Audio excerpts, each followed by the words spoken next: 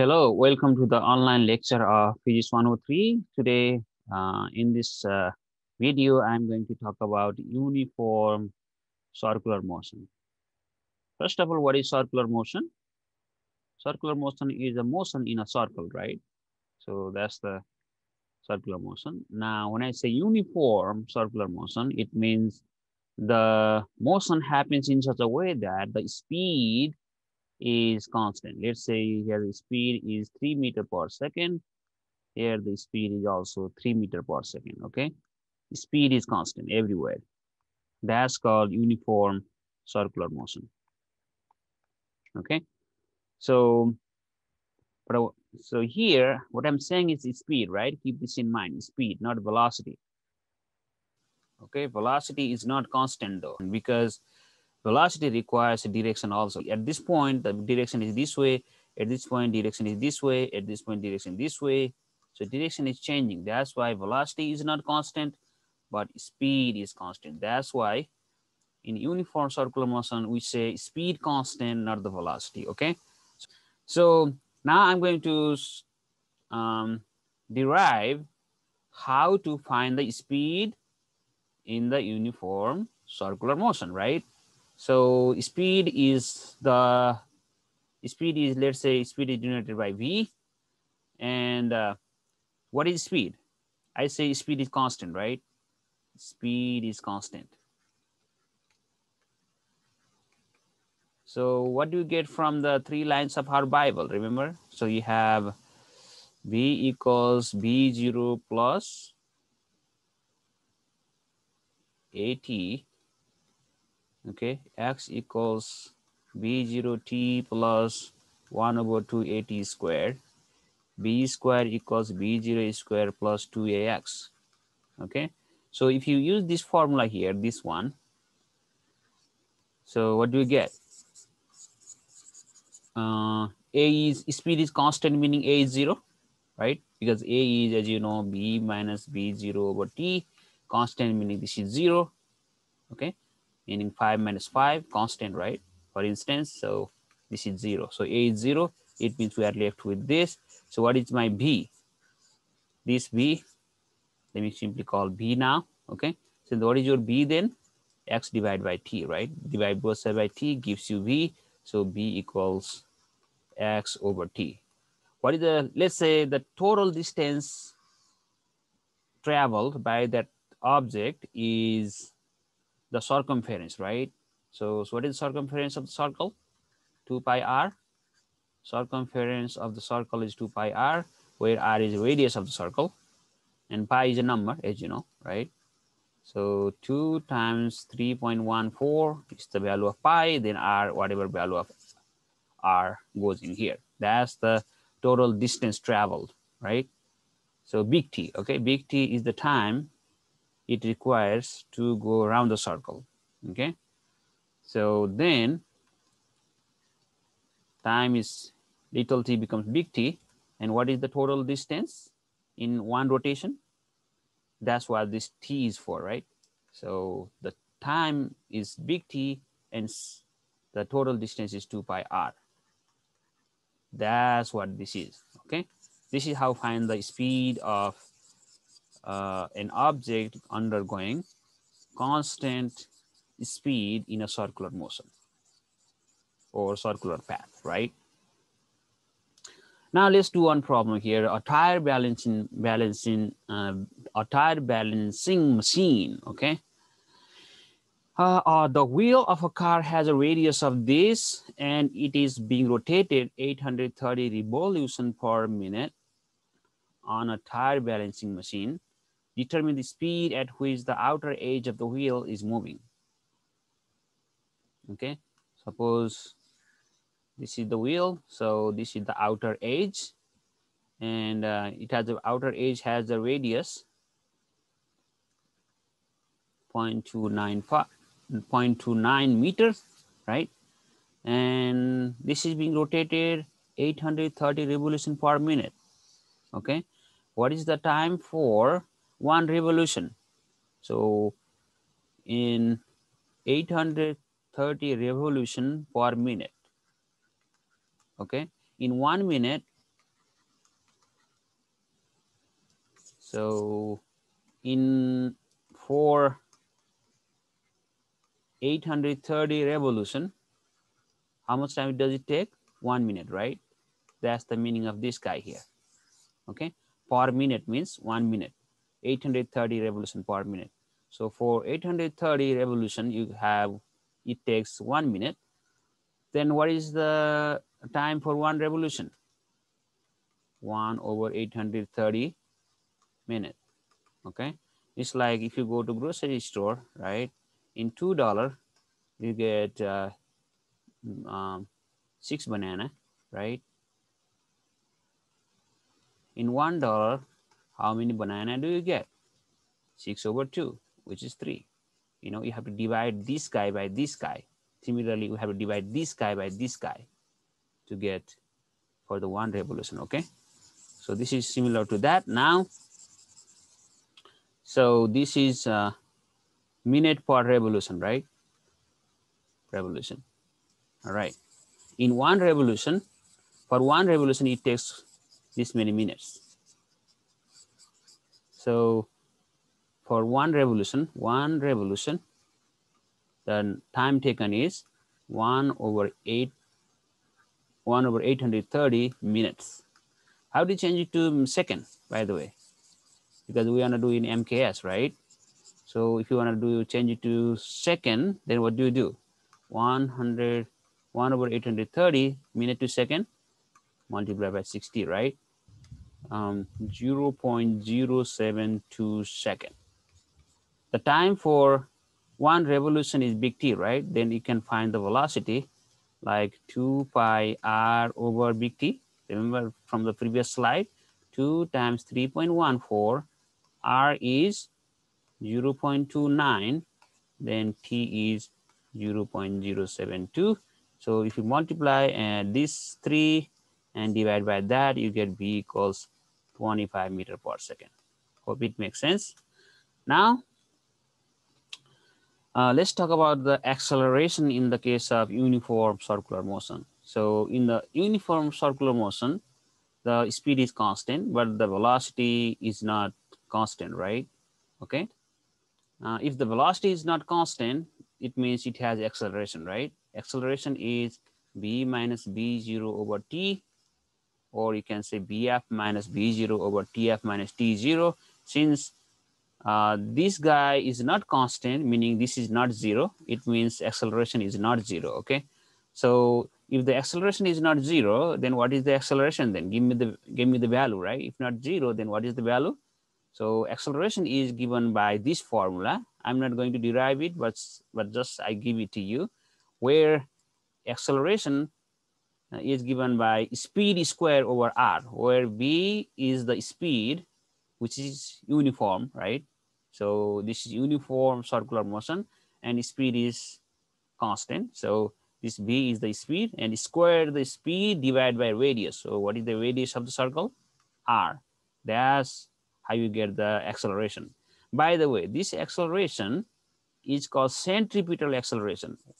That's why we have the suffix a sub c, right? That means the acceleration is called centripetal acceleration. Okay, what is the meaning of centripetal acceleration? It means towards the center of the circle.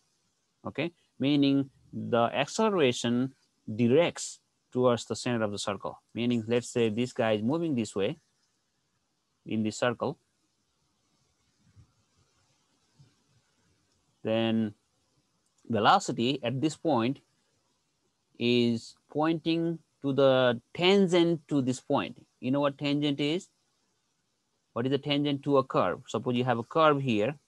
How do you draw the tangent at this point? Just draw a line touching through just that point.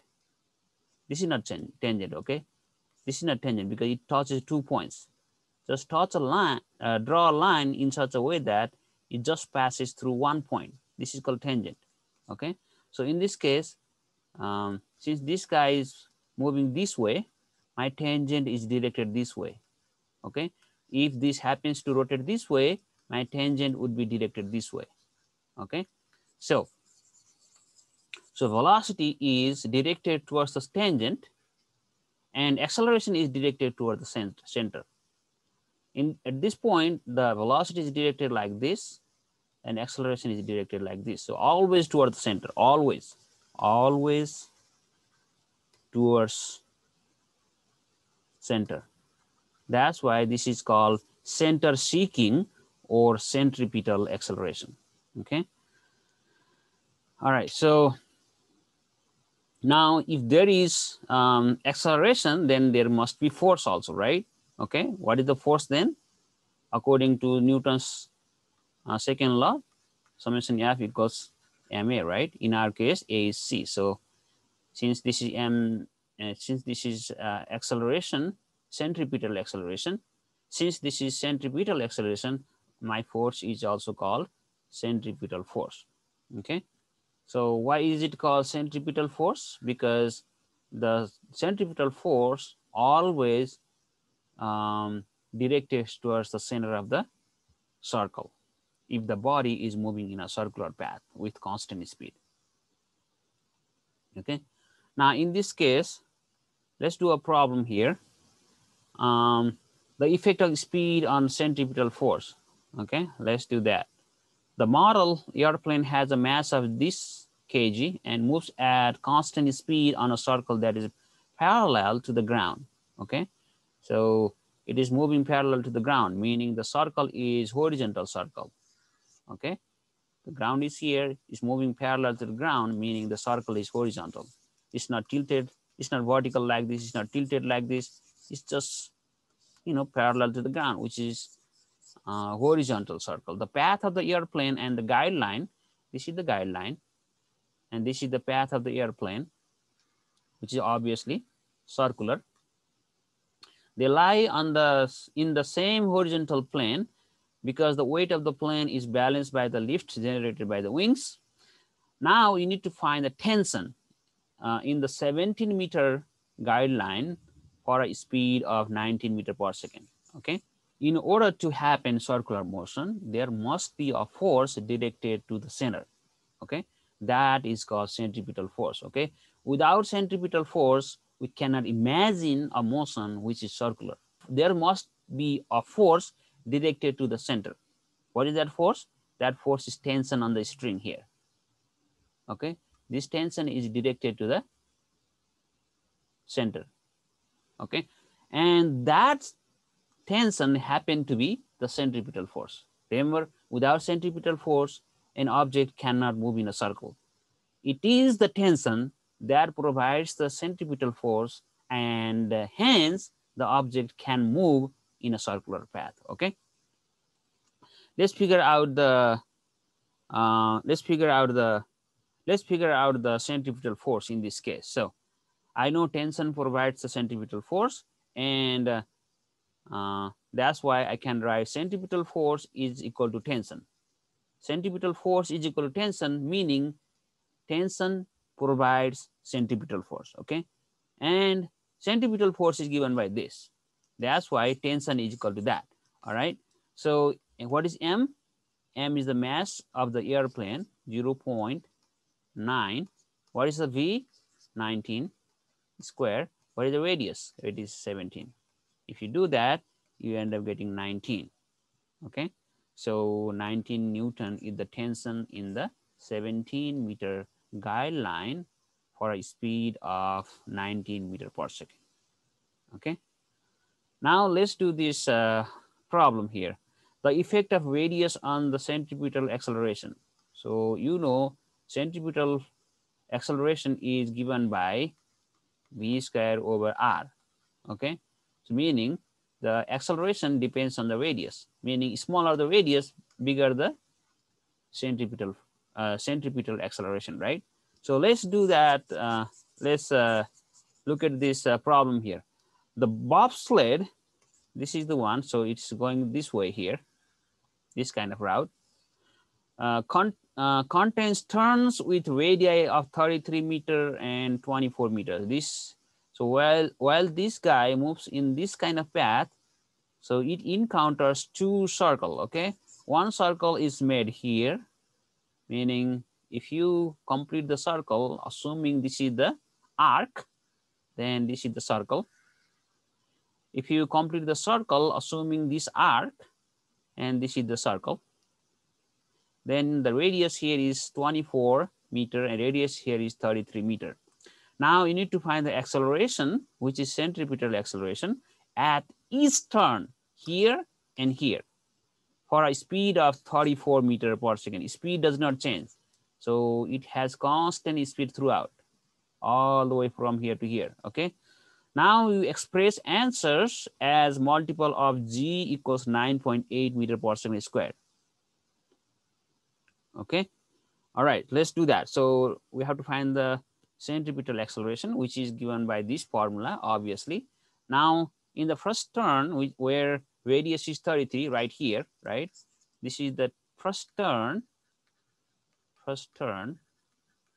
okay? In the case of first turn, let's find the centripetal acceleration. AC equals b squared over r. What is the velocity? It doesn't change. It's 34 squared because v squared, right? R is 33. So if you divide that, 34 times 34 divided by 33, that's what I meant. It is 35, okay? You get 35. But the thing is, you need to figure out, you have to have the acceleration in the multiple of g. Look at that. Express answers as multiple of g, which is 9.8, okay? But this is not, we don't have g here. So how do you get g? G over g, right? That's how you get g, okay? But put the value of g. What is the g? 9.8, right? 9.8 times g, okay? So if you do that, what do you get here? 35 divided by 9.8 is 3.6 g. That's what you get, all right? Now let's do the other second turn. Second turn is, you have the same formula again, AC equals b squared over r. So what is the velocity? It's the same velocity again. You have 34 squared. Then what is the radius? 24. Then if you do that, you get 48, okay? But you need to find in terms of g, right? So divide g by g, which is 1. This cancel out, see? You get 48. So you can do that, but you don't need this g, right? You just need this g. So that's why I plug in the value of this g here. So 48 over 9.8 times g, which is 4.9 g, okay? This is how you do it. Now, this is the conceptual example. Which way will the object go? An object is in uniform circular motion at point A. At point O, it is released from its circular path right here. It's released means you let it go, okay? So from its circular path, does the object move along the straight line, straight path between O and A? Does it go this way or does it go this way? So suppose you have a stone, right? You have a rope tied to the stone, and you are here. You are rotating this stone. Then at some point O, like here, okay, you release the stone. You release the rope from your hand, okay? You let it go. Then where does this stone go? Stone goes this way, okay? So you have a nice picture here, meaning the stone goes tangentially, okay? Meaning at this point, draw tangent, okay? So in this direction, OA direction, okay? The object will move along the straight line path between O and A, not the circular one, okay? So not this one, but this one, all right? Now, artificial gravity. At what speed must the surface of a space station move so that astronaut experience a push on his feet equal to his weight on the Earth? The radius is this. So what is the weight? What is the weight of the astronaut? Weight of the astronaut is given by mg, right? Okay, on the surface of the Earth, what is g? 9.8 meter per second. Okay, this is on the Earth, on the surface of the Earth. Okay, but the thing is now in the space station we don't have gravity, right? We need to create a gravity which is called artificial gravity. The space station must go in a circular path so that astronaut experience a push on his feet. Okay, remember, if the space station rotate in a circular path, there must be a force directed to the center, right? Without the centripetal force, this cannot rotate. Okay, there is rotation, meaning there must be centripetal force. Okay, what is the force that provides the centripetal force? The force that provides centripetal force is the normal force which acts on the foot, right? So normal force acts like this. Okay, that normal force provides the centripetal force. Okay, and how much do you want? How much centripetal force do you want? You want the centripetal force equal to his weight on the earth. Okay, not there, on the earth. Centripetal force is equal to his weight. Okay, that's what we need. Okay, we need the centripetal force equal to his weight. So what is the centripetal force? Centripetal force is mv square over r, right? Then mg. Okay, by the way, if you divide both sides by m, then what do you get? M cancel out. Here you get b equals b square over r equals g, and b square equals rz, right? This implies, and this implies b equals square root of rg. What is your r? R is 1700. 1700. What is your g? G is 9.8, right? 9.8. So this must give you 130 meter per second. It means if the astronaut want to experience the weight on the space, right, equal to his actual weight on the earth. Okay, in space his weight is 0, right? But he wants to experience the same weight as in earth. If he wants to experience the same weight as in earth, the space station has to move in a circular path with speed b equals square root of rg. R is radius of the circle in which the space station move. Then g is the acceleration due to gravity on the surface of the earth. Okay, so then that gives me 130 meter per second. Okay, with this I want to conclude this lecture. Thank you.